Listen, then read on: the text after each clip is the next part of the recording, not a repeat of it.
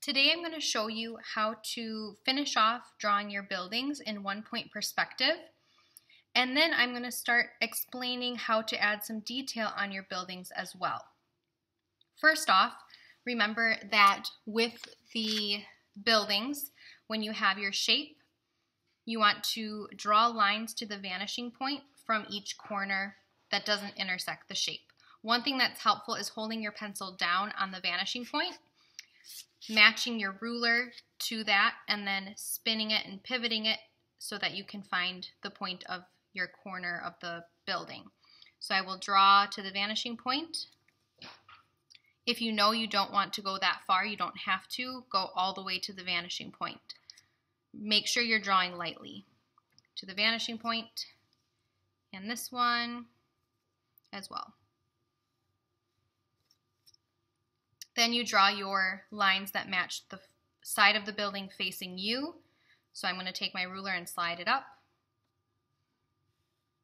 to mark the end of the building on the top, and then slide my ruler over to mark the side of the building.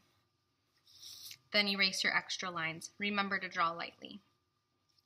You don't have to stick with just simple rectangles. Notice I added a triangle top on this one. I also want to do something like that with this building as well. So I'm going to take the top of my normal building. This is my regular shape. Maybe I want to add a part that comes up towards the center. 1.5 centimeters in and 1.5 centimeters. So I'm going to draw a shape coming off, maybe it's a steeple or something on the building. So now this is my new shape instead. Sometimes it's easy to get confused with the buildings behind it, but I'm just focusing on this building.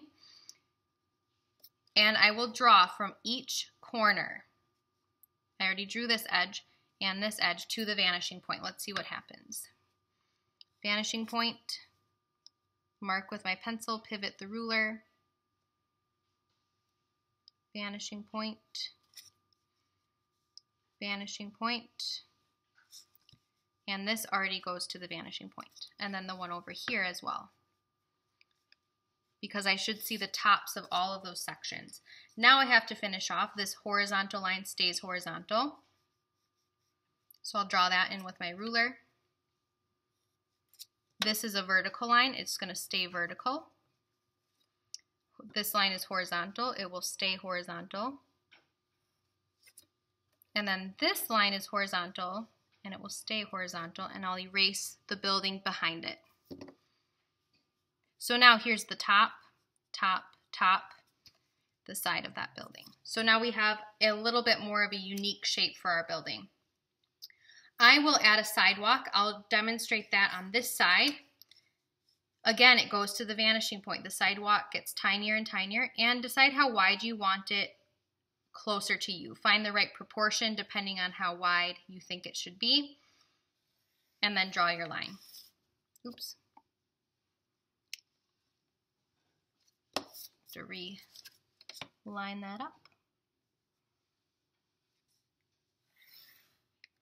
I'm going to redraw this road line too. Make sure it goes to the vanishing point. So here's my sidewalk. As the sidewalk, now we need those horizontal lines. They will be horizontal. You can see in my example not very clearly, but you can see the horizontal lines. What happens to those lines, or what happens to the sidewalk as it gets further and further and further away? The lines get closer together, and they also get shorter since they are in between those two orthogonal lines, or the two lines going to the vanishing point. You can start either at the vanishing point or down here. It's up to you, and I'm going to put my ruler on the top and just start marking where I think those lines would be. Start them further away from each other, and gradually as you move up, they should get closer and closer together. Not too much of a drastic change, and if the lines are short enough, you can probably just draw them free-handedly. And eventually they'll get to the point where you won't really see them anymore because they will be so close together.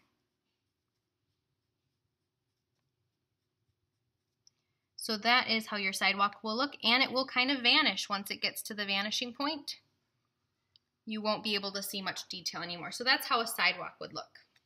If I want to draw a road that goes off the main road, if you're keeping with regular city blocks, it would be horizontal. I'm going to add a road in right here. Here's my building and it comes to here, so I can put my road somewhere up further, and I'll draw a horizontal line going across my page, and it shouldn't be as wide as this part of the road. It should be a little bit thinner. So I'll draw that part in, the other side of the road. Then I can erase my sidewalk. So now we have a road that goes horizontal. Let's jump back to the buildings and talk about how shapes are on the buildings.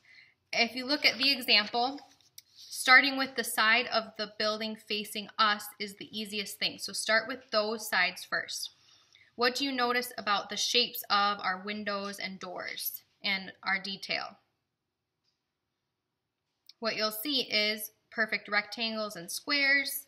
When you're facing the building, or the side facing us, just has normal detail on it. So let's use this building.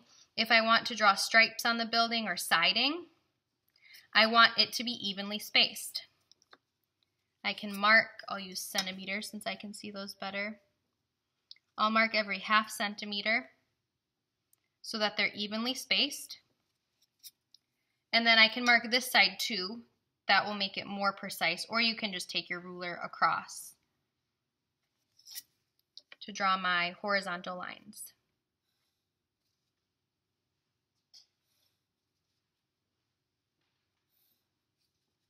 So now we have a building that looks like it has siding on it.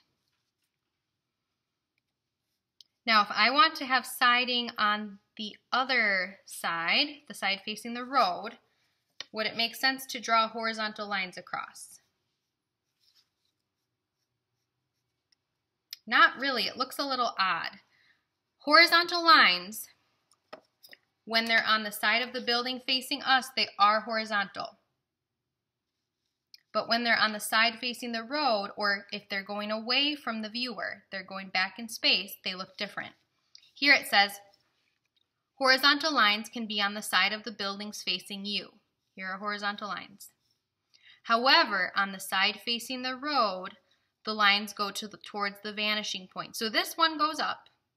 This one is pretty much horizontal, but it actually does go to the vanishing point. This one, these ones go down because the vanishing point determines where they go. So what I do is I take my corner where it ends, that line ends at the corner of the building. I match it to the vanishing point. You can hold your pencil down to pivot it and then draw. Slide it over, match it to this point, and draw. Pivot it with the vanishing point. Don't move your ruler down like this because then there's a space between the vanishing point. You always have to make sure it matches up. So if you look here, oh, I kind of slid it around. It will look like the lines are more spaced out on the side closest to us, but then on the end that is further away, they get closer together because we're following that rule. Same thing with up here. Horizontal would then turn into lines that go to the vanishing point. Vertical lines, let's draw some vertical lines on this building back here. I'm not going to evenly space them, although it probably is a good idea. I'm just going to eye it up, and I'm going to draw vertical lines. If you start getting crooked, you might have to redraw them.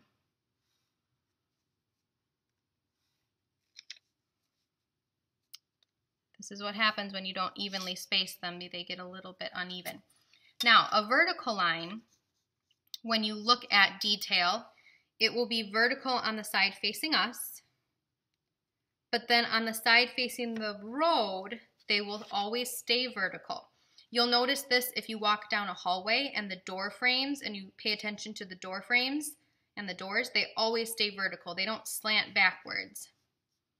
They're always vertical. So if you're drawing vertical detail on one side, it will stay vertical on the other side, but you'll draw the lines closer together as they get closer to the vanishing point, because the space gets smaller and smaller, because the building is getting smaller and smaller.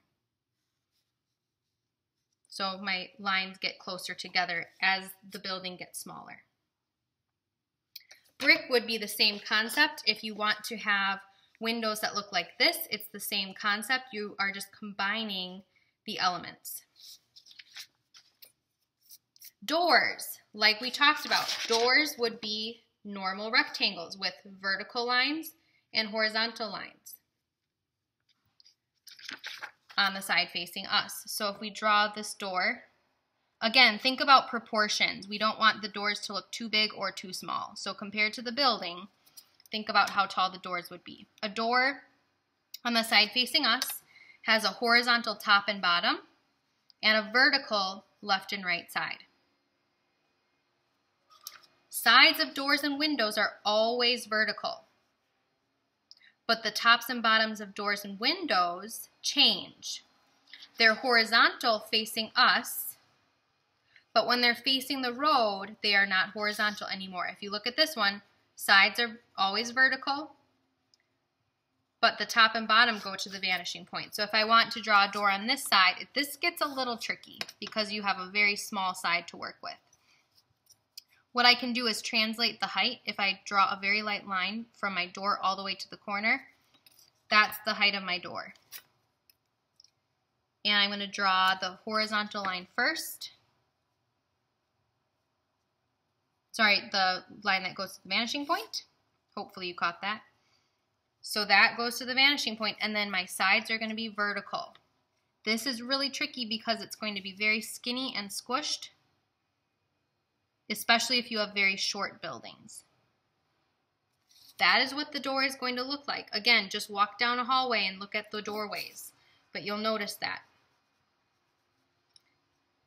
That's happening. And then you can add detail like a doorknob or something, a sign above the door.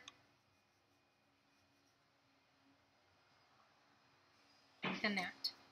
The last thing I will show you, we talked about a few details. I don't want you to worry about the lettering yet. You can draw letters and signs on the sides of the building facing us because it's just normal block letters. Draw them nice and thick. Most signs have thick letters. But don't draw any words on the side of the building for now. Leave that because we'll talk about that later. The last thing I want to show you are the lines in the road. If you want to draw lines in the road, you can. You would want to mark the center of your paper and find where the middle of your road is. So this road is 3 inches long, so the center would be 1.5 inches.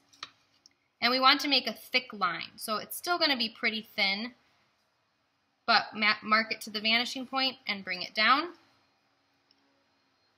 And mark this to the vanishing point with my pencil. Pivot it over. And draw that. So now we have the line. Again, you'll see it's wider and it gets smaller and smaller and smaller. You can decide if you want to make lines in it like this. You'll just make them shorter and shorter and closer together as they get further away. Or you can just have a solid line if you'd like. With these lines, if you want to make them separated, I just draw a larger separation, erase the line in between. Should have a bigger separation here. And then I probably don't need my ruler for these lines, but then just gradually make them shorter and shorter and closer together. That is how you will add detail. Keep in mind, we only have 3 types of lines: horizontal, vertical, and to the vanishing point.